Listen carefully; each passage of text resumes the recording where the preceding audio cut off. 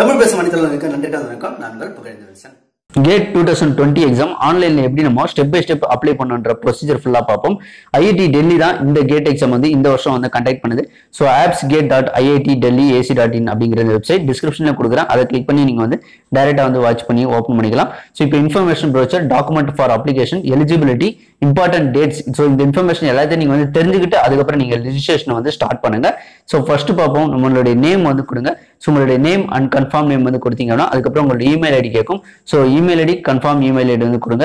So அதுக்கப்புறம் உங்களுடைய country வந்து கேட்கும். ஸோ இந்தியான்ற கிளிக் பண்ணீங்க. அப்புறம் உங்களுடைய மொபைல் நம்பர் என்டர் பண்ணீங்க. ஸோ அப்புறம் உங்களுடைய password and confirm password, so special கேரக்டர்ஸோட சேர்த்து நீங்க என்ட்ரி பண்ணிங்கன்னா, ஸோ அரித்மெட்டிக் எக்ஸ்பிரஷனும் சேர்த்து சப்மிட் பண்ணிங்கன்னா, ஸோ உங்களோட அப்ளிகேஷன் ரெஜிஸ்ட்ரேஷன் வந்து ஃபர்ஸ்ட் ஸ்டெப் வந்து கம்ப்ளீட் ஆகும். நீங்க கொடுத்த உங்க மொபைல் நம்பர் அல்லது இமெயில் ஐடிக்கு பார்த்தீங்கன்னா உங்களுடைய என்ரோல்மெண்ட் ஐடி மற்றும் பார்த்தீங்கன்னா இமெயில் வெரிஃபிகேஷன் ஓடிபி நம்பர் வந்திருக்கும்.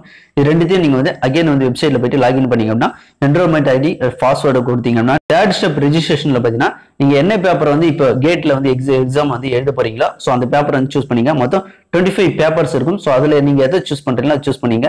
அப்புறம் உங்களுடைய கண்ட்ரியை வந்து இந்தியா கொடுத்துங்க. அப்புறம் எக்ஸாமினேஷன் சென்டர் வந்து 3 இருக்கும். ஃபர்ஸ்ட் நீங்க எந்த சென்டர் வந்து கொடுக்குறீங்களோ அதுதான் உங்களுக்கு வந்து கிடைக்கும். அதனால வந்து ஃபர்ஸ்ட் ப்ரிஃபரன்ஸ் நீங்க என்ன சூஸ் பண்ண போறீங்களோ உங்களோட டிஸ்ட்ரிக்ட்ல வந்து கொடுத்துங்க. அடுத்து நியரஸ்ட்ல இருக்கிற டிஸ்ட்ரிக்ட் வந்து கொடுத்து உங்களோட மொபைல் நம்பர் இமெயில் ஐடி எல்லாம் கன்ஃபார்ம் பண்ணிக்கோங்க. கன்ஃபார்ம் பண்ணிட்டு டேட் ஆஃப் பர்த், உங்களுடைய ஜெண்டர் வந்து கிளிக் பண்ணீங்க. இந்தியன். அடுத்து கேட்டகரி பார்த்தீங்கன்னா ஜென்ரலா இல்ல எக்கனாமிக்கலி வீக்கர் செக்ஷனா இல்ல வந்து ஓபிசில நான் கிளைம்ல இருந்தா கொடுத்துங்க. ஸ்பெஷல் பர்சன் ஆனீங்கன்னா ஸோ அதையும் வந்து கொடுத்துங்க. அப்புறம் உங்களோட ID proof, voter ID, employed ID, college ID, passport எதுவும் ஐடி வேணும்னு கொடுத்துக்கலாம். ஸோ அதனுடைய நம்பரும் வந்து என்ட்ரி பண்ணீங்க. அப்புறம் நீங்க இந்தியா, உங்களுடைய பேரண்ட்ஸ் கார்டியனுடைய நம்பர் கொடுத்துங்க. ஜிப்கோட் அல்லது பின்கோடு வந்து கொடுத்துங்க. உங்களுடைய கன்ஃபார்ம் அட்ரஸ் வந்து நீங்க வந்து என்ட்ரி பண்ணீங்க.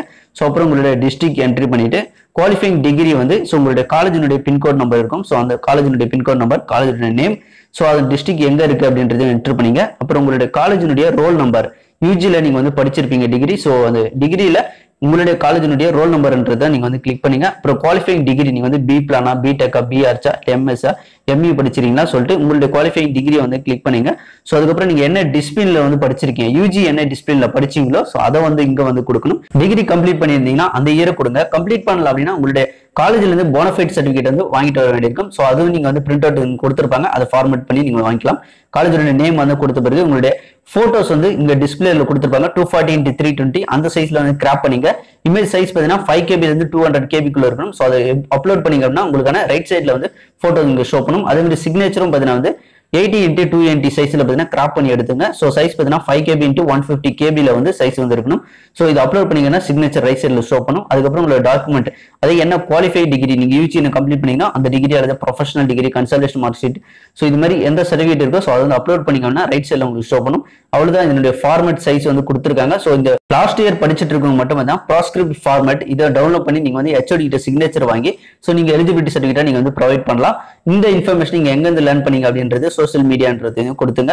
ஸோ அதுக்கப்புறம் பார்த்தீங்கன்னா நீங்க அந்த கன்ஃபார்ம் கொடுத்தீங்க, அது உங்களுக்கான பேமெண்ட் வரும். ஸோ பேமெண்ட்டுக்கான உங்களுக்கான ஸ்பெசிஃபிக் பேமெண்ட் எவ்வளவு இருக்கோ ஸோ அந்த பேமெண்ட்டை நீங்க சப்மிட் பண்ணீங்கன்னா உங்களோட அப்ளிகேஷன் வந்து கன்ஃபார்ம் ஆயிடும். உங்களோட இமெயிலுக்கும் கன்ஃபார்ம் இன்ஃபர்மேஷன் வந்துடும். GATE 2020 எக்ஸாம் ஆன்லைன்ல அப்ளை பண்றதுக்கு முன்னாடி இன்ஸ்ட்ரக்ஷன், டேட்டாஸ் மற்றும் போட்டோ, சிக்னேச்சர் இது எல்லாமே கரெக்ட் பண்ணிட்டு அதுக்கப்புறம் நீங்க வந்து அப்ளை பண்றதுக்கு வந்து ஸ்டார்ட் பண்ணுங்க. GATE 2020 பத்தியான டவுட்ஸ் எதாவது இருந்தால் கமெண்ட் பாக்ஸ்ல லீவ் பண்ணுங்க. நன்றி.